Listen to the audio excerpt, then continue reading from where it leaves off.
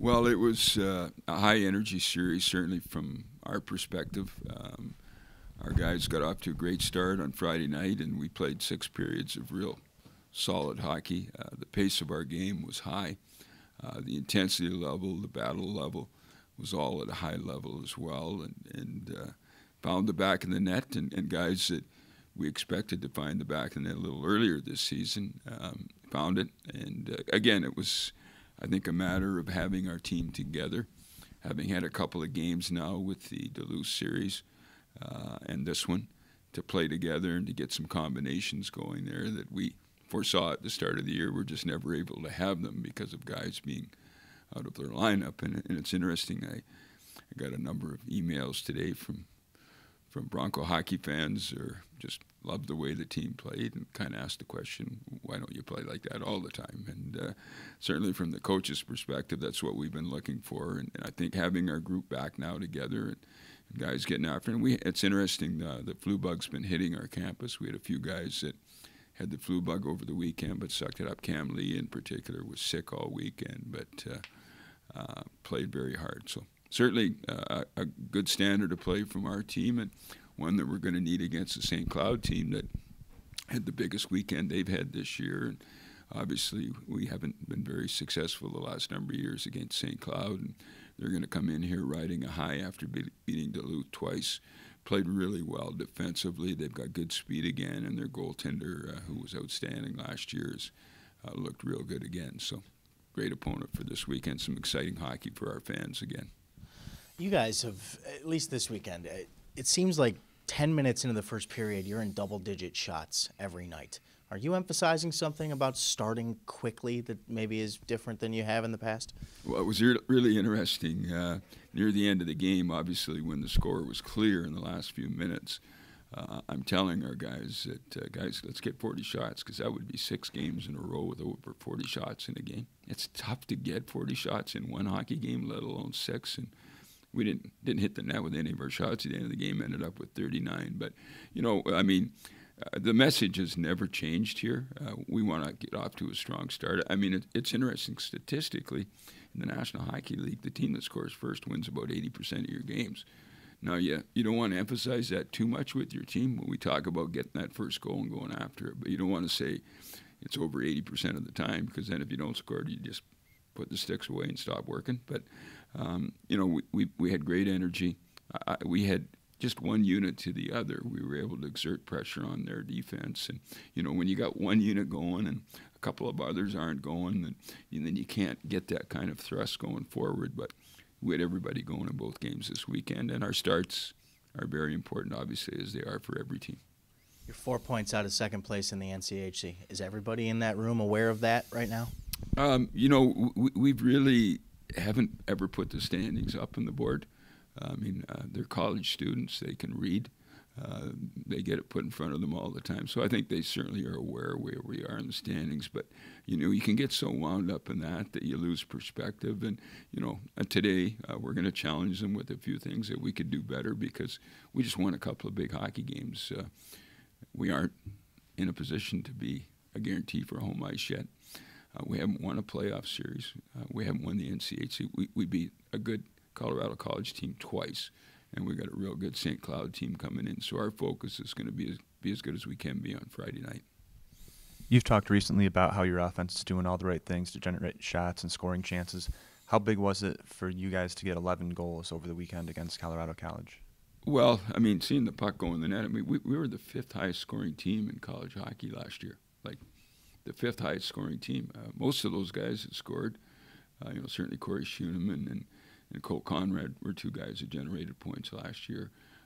But we have most of those players back. Now, the majority of them have not been healthy so far this year, and they haven't been able to play in the units that we maybe foresaw them playing in. But they're finding their range, and, you know, obviously our belief now is the last 14 games of the regular season that we're going to see these guys that have always put up numbers.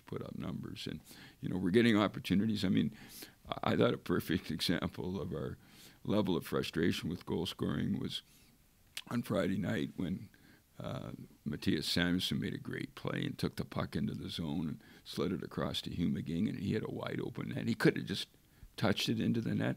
he hit it about 250 miles an hour because he's been snake bitten the whole season, and that puck was going to go through the net, through the goalie if he was there, through the boards, all the way back to Chicago, his hometown, because he was going to bury that one. And that's the kind of attitude we had in the weekend, and it's that level of frustration that we've had for quite a while. I mean, we've had a tough time winning games against good teams where we've played very well but haven't scored. And then sometimes when you're not scoring, you start pressing a little bit and you let your guard drop a little bit. It's like a boxer that does a lot of punching, and you're punching, and all of a sudden you're not finishing the guy, and you drop one, and he nails you, and the fight's over. And that's kind of happened to us in a few games this year. What did it mean for a guy like Wade to get going with 2 goals, 3 assists over the weekend? And how is he feeling from just a physical standpoint? I mean, that's the best hockey Wade Allison's played in 2 years. Bottom line, that's the best hockey Wade Allison's played in 2 years. He's paid a heavy price with his injuries. I think, he's come back at times. He hasn't been able to get enough practice time to get the kind of rhythm or conditioning that he needs to have, and I think that's rounding into shape right now. And we thought he played very well in the Duluth series as well. But the 2 games that you saw from Wade Allison on Saturday night is the reason that he was a guy that was the leading candidate for the Hobie a couple of years ago. Was a second-round draft pick of the Flyers, was the MVP of the USHL playoffs and of their All-Star game, and the reason he's been such a key factor for us here. So, I feel for Wade, and so happy for him that the puck was going in. And Dawson DiPietro is another one that Dawson was on top of the puck. He was playing linear hockey, hounding pucks, hounding the opponent, and it's great to see that reward for those guys. Your goaltender, Brandon Bussey, got both starts on Friday and Saturday.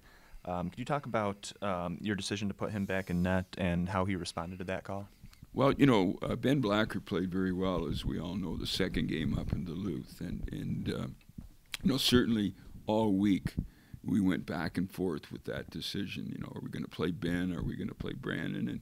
And, our decision was that Brandon had played the majority of the games, had played well in the majority of games, had a few games where he wasn't as sharp. I got an opportunity to watch Ben play and go in and have success. And, basically it was a decision that we thought on that particular night that Brandon was going to start, and went with him. Played very well.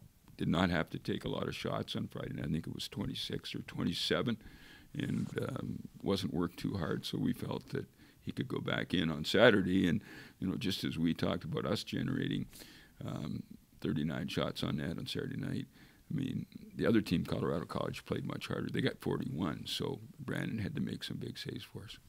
Thank you, Coach. Can I just make one comment here also? And I know you're going to talk to Cole Gallant here in a couple of minutes. And I mean, Cole is a guy that we're just so pleased with him, and he's been at times in and out of our lineup here. But when Cole plays with that kind of intensity, he's on the puck like he has been the last while here. He's a key player for us. His killing penalties, made a great play on the pass to Hugh McGing in front, and he's such a quality young guy. It's great to see him have that success, and you're going to enjoy talking to him. I mean, I don't know. We had never played with either of them throughout my freshman or sophomore year, but we got put together in Duluth, and we just kind of decided, hey, let's try and help turn the season around. Let's do what we do, and I think that we all complement our games pretty well, and we're all tenacious on the puck.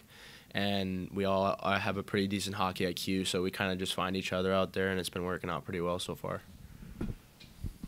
Just an offensive explosion for you guys this weekend. Did you sense that something like that was coming? I mean, Coach was talking about however many games in a row it is now with 40 shots. You finally break through. Did you guys feel like that was bound to happen? Yeah, we did feel like that. We've been very positive in the room, and we just kind of we push each other every day to be better, and I think we've had some good line combinations, and also it's great to see guys like Wade Allison and Dawson DiPietro. They stepped up and had a huge weekend for us, and Brandon Bussey too. He didn't play Saturday night in Duluth, but he came back and had 2 huge games for us. So it's given us a lot of confidence that that he's in the net. It's it's gonna be like this with every single series, but you look at the middle of the NCHC right now. You're 4 up on St. Cloud. You're 4 out of second. How much do you guys worry about something like that at this point in the season? We don't. I don't think we worry about it. We kind of just go out every day and we kind of focus on the details of our games, and we just have to kind of worry about more of ourselves and our game rather than other people's games. And winning this weekend against St. Cloud, and also playing CC this past weekend was pulling away from them, and now St. Cloud's 4 points behind us, so it's going to be good for us to pull away from them and get a couple wins this weekend. You mentioned Wade and his weekend series. What have you been seeing from him in practice that kind of led you to believe that he was due for a big series like he had? He goes out every day. He works hard. He works his tail off, and he leads by example by the way he plays and the way he's been practicing, and he's been really, really good. And we kind of knew, we had a feeling that okay, this guy is going to step up this weekend, and he did. He deserves it. He deserved it by the way he practices, the way he plays every day in and day out. So he's been doing really well.